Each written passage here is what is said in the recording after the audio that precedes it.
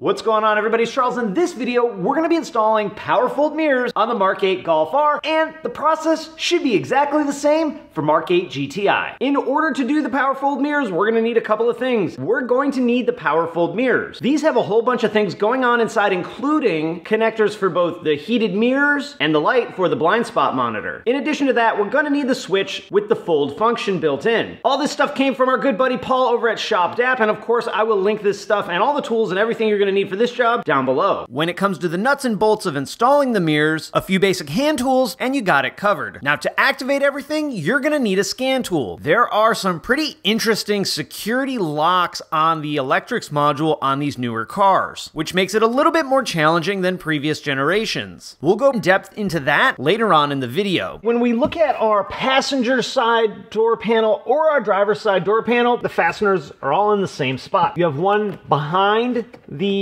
door open handle, one behind the grab handle, and a quarter turn down at the bottom, pretty much center on the door trim panel. Something that I've noticed on Mark 8, a lot of this plastic feels ultra soft, so masking tape it is. We want to be extra careful, not doink up our brand new car. What I'm also going to do, put a little masking tape on our pocket screwdriver. That way we help protect our door panel. So before we take our door panel off, we want to do something that I found to be super valuable, and that's put our window down. This is gonna make taking the door panel off so much easier. Back behind the door open handle is a trim cover. You can see it right here. At the back, bottom corner is a little cutout, and that's the part that we're gonna use our pocket screwdriver covered with masking tape to pry it out. I'm also going to put a little bit of tape on the handle itself just to be sure we don't scratch it up. This may end up being overkill, but I'd rather overkill than underkill and scratch up our car. So we're gonna take our tape covered screwdriver, we're gonna hold our handle open, we're gonna pry our cover out.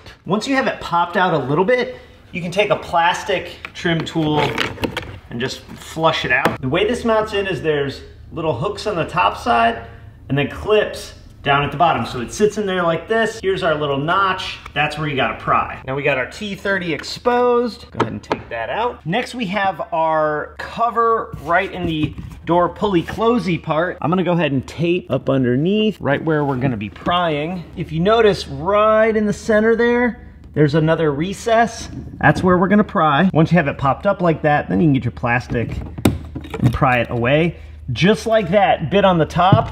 We have our clips at the bottom and our tabs up top, so it actually slides up and hooks into the top and then snaps in at the bottom. That then reveals our T30. We'll go ahead and get that guy out of there. Now for the bottom one, it's simply a plastic quarter turn. It's located up underneath the door panel, pretty much center of the door panel. What I like to do with this one is take a 10mm closed end box wrench and just rotate it around so that it lines up with the opening. Now it is time for one of two of the worst parts of doing this entire job, and that's taking off this door panel. There's pretty much 3 clips on each side that need to pop out. Volkswagen recommends using trim tools like these in order to kind of get behind the panel and pop it loose, and that way works really good. There is one special clip that you want to make sure you pay attention to, and it's up here.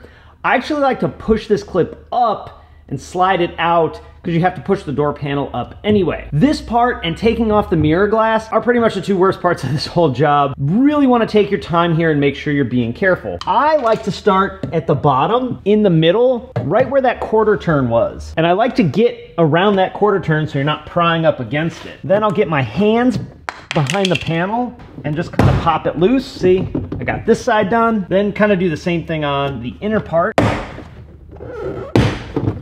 Now we got our panel completely loose. Then tap it up. You can kind of free it from the door. Now you got a bunch of wires and stuff behind it. Don't just let the door panel hang. You want to hold it while you take off the wires. If you have a rolly chair, grab your rolly chair, rolly it under. Then what you can do is you can set the door panel on it and get back behind here to get your connectors. There are a handful of connectors on the back side of the door panel for things like the window switch, the interior lighting, and the door lock button. Those are all really straightforward Volkswagen connectors where you push the lock and then unplug the connector. connector. If one's giving you a hard time, push the connector in more, then push the lock and remove the connector. For the inner door cable, at the back side of the cable, there's a small release tab. Press that back towards the outside of the door, slide it away from the door panel, and then you can pull the front piece out of its channel. So here's our passenger side door module. We got all these wires and stuff. The ones for our mirror is this pass-through right here. You don't have to do this part that I'm gonna do right now, but I wanna get these connectors out of the way so we can see a little bit better. This one is one we have to disconnect because it's for our mirror, and this one down here is the other one for our mirror. Luckily, these only go in one way, so you don't have to worry about them getting connected in a different place. Now, before we do anything else, this is our wire we're gonna be running out the door and then back in. Grab some of our fishing line, tie it around either one of the connectors. This way, you can pull it out and back in without having to mess around with fishing wires. I like to also put a little tape on there so our guide doesn't come off. Then what I like to do is the other end of our fishing line, or you can use whatever. If you don't have fishing line, use string, whatever you got. I'm gonna tape it to the door so that it doesn't end up coming with us accidentally. Now we can push our little rubber grommet back into the door, just like that. Now it is time for the worst part of this entire job, and that's taking off the mirror glass. This always makes me a little uncomfortable ever since I broke two on a Beetle many years ago. Now what we're gonna do is we're gonna throw some tape kind of in the housing so we don't scuff the housing up. Even though we're not gonna be using this housing, I sure still don't wanna destroy it in case we ever decide to sell it. Now remember, this mirror also has wiring attached to it for the heater, so you can't just yank it out with like all of your muscle and rip it off the car. Gotta be gentle, gotta be careful. Gentle and careful.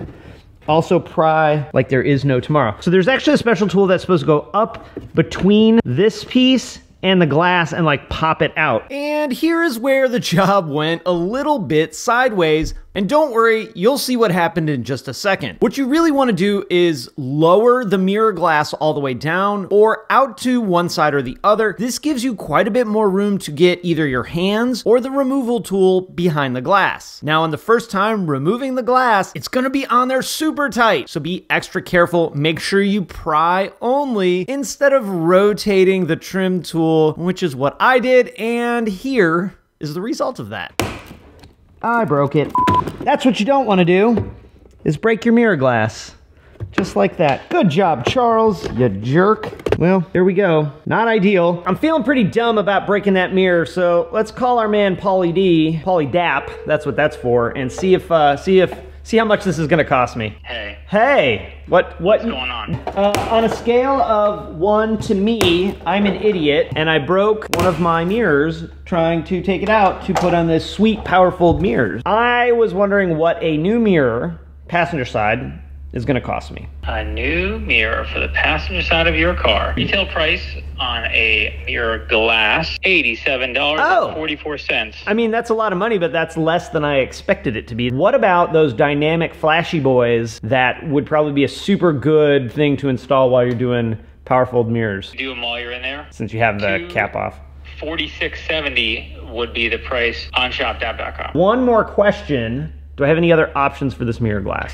Well, we can also go with some European aspherical mirrors. Aspherical mirrors, those are the ones with the little line and then like the bendy out on the mirror, right? Better known as blind spot mirrors. And these are a steal for a pair of at $119.98. That is a much better deal than the standard. Now you can break the other one. Okay, will you, I guess send me those asphericals? I'll send them right out. Well, that cost me 120 bucks, but at least we get to upgrade the mirrors too, right? Okay, let's keep going. Now that we got that worked out with Paul for my dumbness, we gotta take off our cap. There's two tabs that hold the cap on, one here and one here. You can kind of see that silver peeking through. So the way I usually get this off are I'll take my trim tool and I'll go right here and I'll pry the silver down a little bit and also push the black tab back. You gotta be real careful here because these can break. Also, while I'm doing that, I'm taking this hand and just pushing towards the front of the car a little bit on it. And we'll come over here, we'll do the same thing. Then you just kind of rock it towards the front of the car.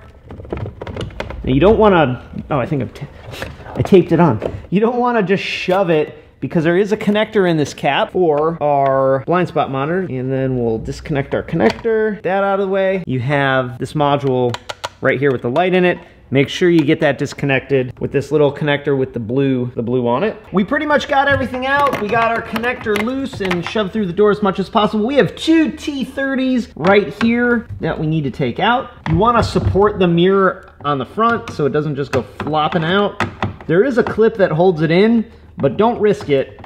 Just hold it. Also a good opportunity to clean behind that mirror housing as well. Now that we have it unbolted, kind of wiggle it loose. Be real careful you don't scratch your paint up.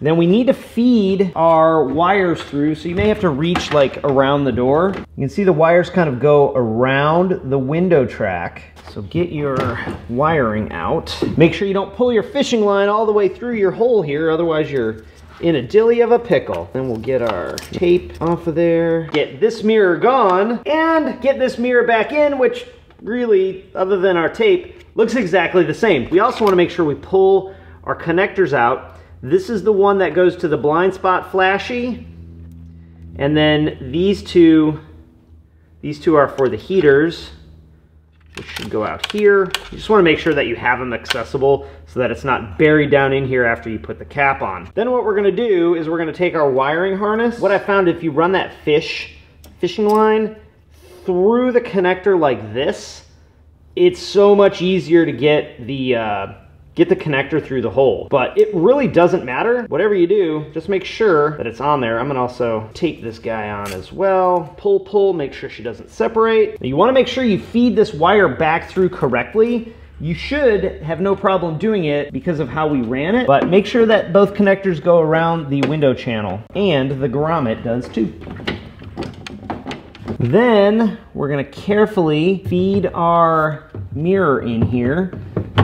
Something you want to be mindful of, you see on this other mirror, you have this like little clip part and this little dowel part right here. That stuff all has to line up, make sure that the mirror goes in properly. To get it lined up, I found that standing back here and finagling it in works best. You'll know you're lined up right when your bolt holes line up right. When going back together, it's not a bad idea to put a little boop of blue thread locker on the end of here. You'll also notice that there is kind of an alignment shoulder on this bolt that goes in that hole. So what you really want to make sure you do is you want to make sure you have this perfectly lined up so you don't doink your car door. I'm not going to put any blue Loctite on this because we're actually going to be taking these mirrors off again. I like to start both and make sure that that alignment hole is like in the body of the door, and then we can go ahead and snug it down. We are all dialed in here with our mirror installed. Let's get this. Who put this tape on here like a dum-dum?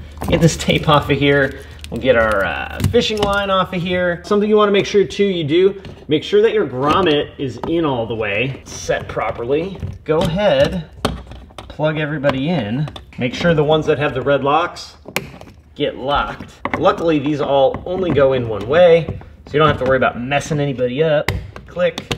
Red lock. Okay, now we're gonna put our door panel on. We'll set it on our little rolly guy. Roll it up to the car. You don't really need to do the rolly guy thing. It just helps support the panel. And we'll get all of our stuff plugged in for the latch. Make sure you tuck it in the front and then clip it in like that. Behind the door are clips that look like this. When you look at these clips, you need to make sure that this is the position they're in. If they're pushed down, you're gonna need to reset them. What you normally do to reset them is you take this trim tool between here and just kind of wiggle it up. You may also need to sort of squeeze these two pieces together so that they fit up in the top. Next up, we got to get our panel in. Now, this clip right here that we slid up and out coming apart, we don't need to worry about that. We can just snap it right in. But you do need to make sure that this piece of the door panel here goes in. If you've had a Volkswagen door panel off before, this is going to be super duper familiar because it's pretty much the same as all the rest of them are. And you can look right through the handle and see your T30 hole. Make sure you're lined up. Give her a little boop. Also not a bad idea before you get this door panel completely installed, check and make sure your things work. For sure, give the handle a pull. You can even latch the door, do it that way. Then what we're gonna do, We'll put our T30 in up here. We can go ahead and get our trim back on there. Okay, we'll get our lower T30 in. We can also go ahead and take our tape off and put our little cover back on. Just like that. And finally, the quarter turn down at the bottom of the panel. We have to put our mirror cap on. Remember, we have a plug here. Also, you want to make sure that your mirror heating wires are out through here, so you don't have to dig through this little guy. We'll go ahead and plug this in. These two tabs here and here are the tabs that click into the housing. So make sure that those are good to go. So we will get our mirror cap on. Goes on the same way it came off. It sort of slides into place. Don't get your beard caught in it either. You do want to be careful as you roll this over to make sure it clips into place and everybody's lined up properly. And finally, we'll put our mirror glass back in. Hopefully, you did a better job than I did, and you don't need to worry about having broken mirror glass. Get our heater plugged in just in case we need that. And carefully so it doesn't shatter.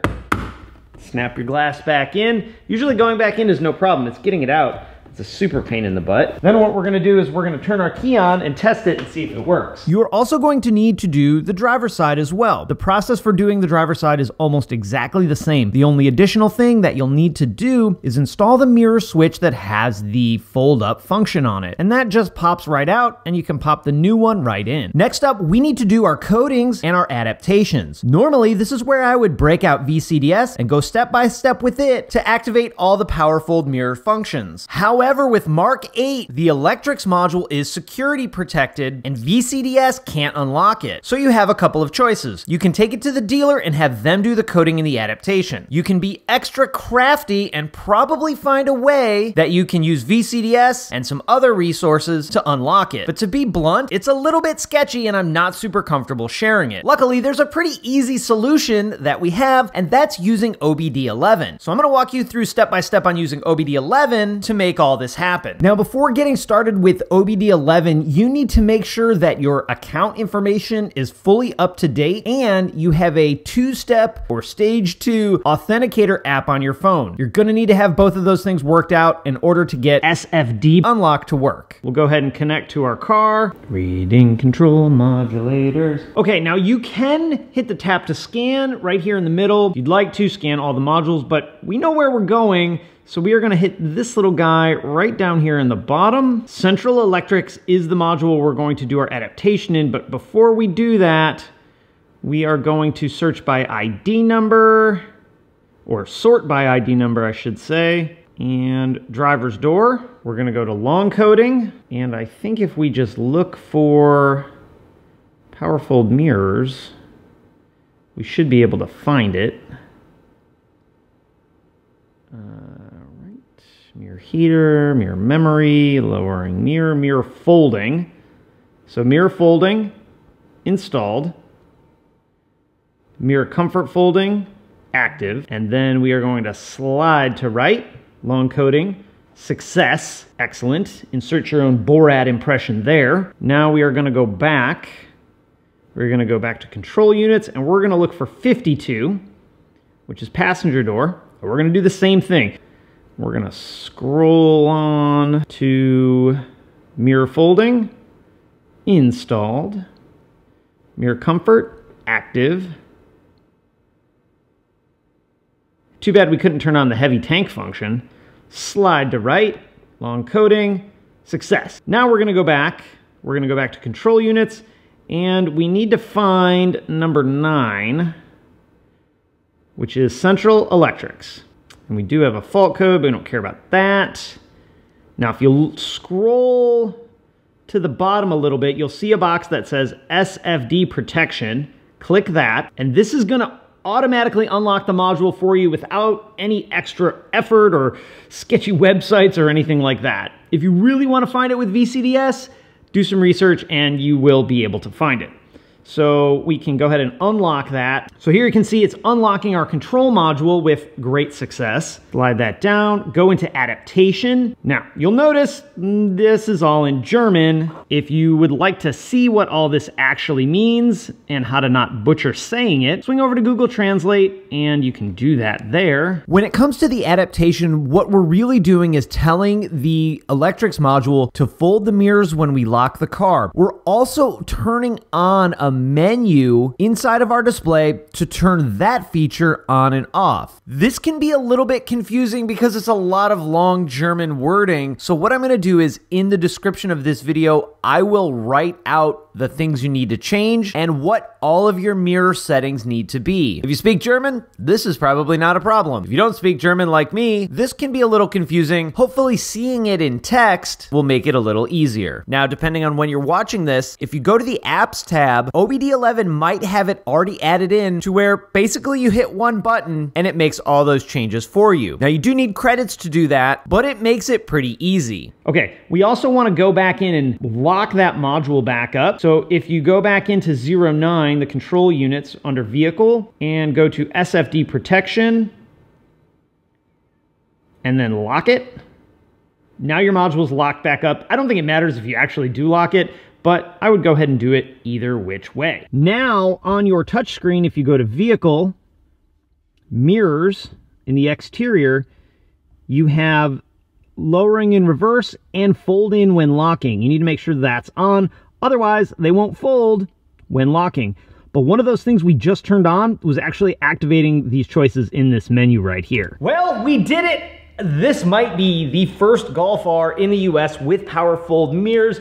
Mad excited, so thankful. This is one of those mods on my 7.5 that I absolutely love. Now, we only used a handful of parts in this video. I'm gonna be sure to link all of that stuff up for you guys, the left mirror, the right mirror, and the switch.